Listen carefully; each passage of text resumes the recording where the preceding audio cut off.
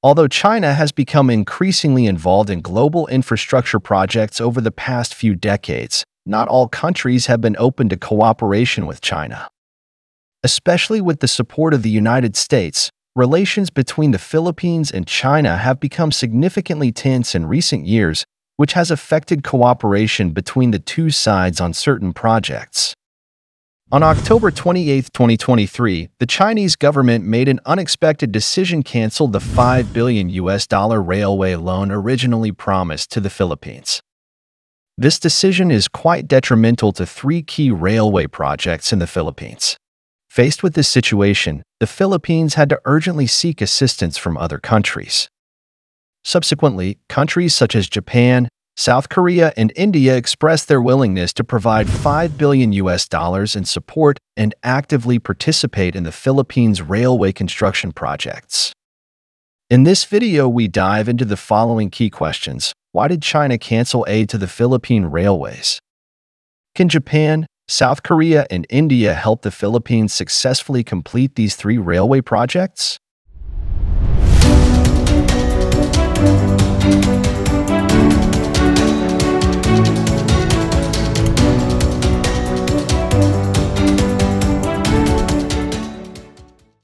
The Philippine railway system has long been underdeveloped due to lack of adequate development.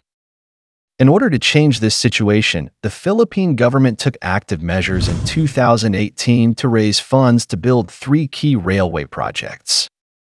These projects include the Subic-Clark Railway Project, the Philippine National Railways South Long Distance Project, and the Davao-Digos section of the Mindanao Railway Project, with a total investment of $5 billion. After a series of international bids, China finally won the investment and construction rights for these three projects. According to the cooperation agreement, China promises to provide the Philippines with all the loans it needs and plans to complete the construction of these three sections of railway by 2027. This is a huge boost to the infrastructure development in the Philippines.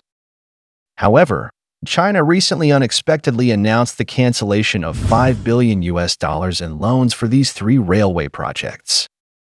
So why is China doing this? In fact, these three railway projects were originally initiated by the administration of former Philippine President Duterte. During his tenure, Sino-Philippine relations have experienced a period of improvement. President Duterte believes that China is the Philippines' most reliable partner. He has said that if China helps build the Southern Philippines Railway, the Philippines will maintain a neutral position in the South China Sea dispute. However, with the coming to power of Ferdinand Marcos, the Philippines began to lean toward the United States on the South China Sea issue, which led to the gradual deterioration of Sino-Philippine relations and affected cooperation between the two sides on multiple projects. In addition to the influence of the United States, the dispute between China and the Philippines over the details of railway project loans also deserves attention. In 2018, under the leadership of Duterte, the Philippines and China reached a preliminary cooperation agreement on railway projects, and the Philippines accepted China's 2.5% interest rate conditions. At first glance, this decision appears to benefit both parties. However, with the coming to power of the Marcos government, the Philippines' attitude towards foreign debt changed. The Marcos administration canceled its loan application to China, citing China's slow response to the Philippines' funding needs. When the three railway projects came back to the negotiating table over loan issues, the Philippines proposed tougher conditions, including requiring China to shoulder all construction funds and lower interest rates to below 2.5%. These demands were beyond China's acceptable range and led to a deadlock in the negotiations. As a result, China announced its withdrawal from cooperation on these three railway projects and canceled the originally promised $5 billion loan.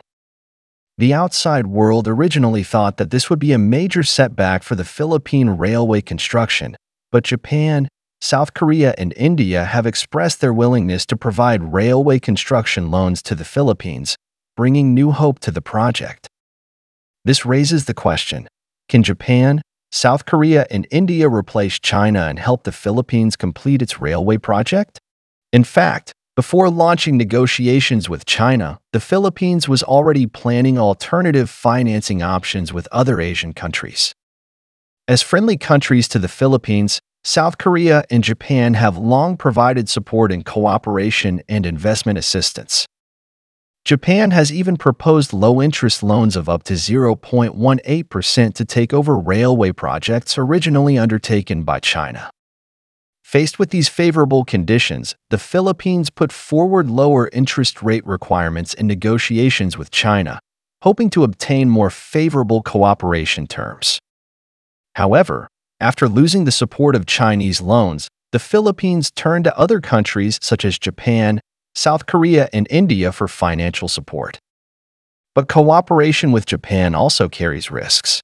Infrastructure projects contracted by Japan have encountered problems, especially in India's Mumbai-Ahmedabad high-speed rail project. This high-speed railway is about 500 kilometers in length. It was originally planned to start construction in 2017, and Japan promised to invest 1.1 trillion yen in loan funds.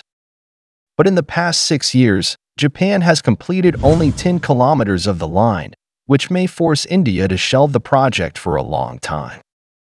The Ho Chi Minh City-Hanoi high-speed rail project jointly developed by Vietnam and Japan is also facing stagnation.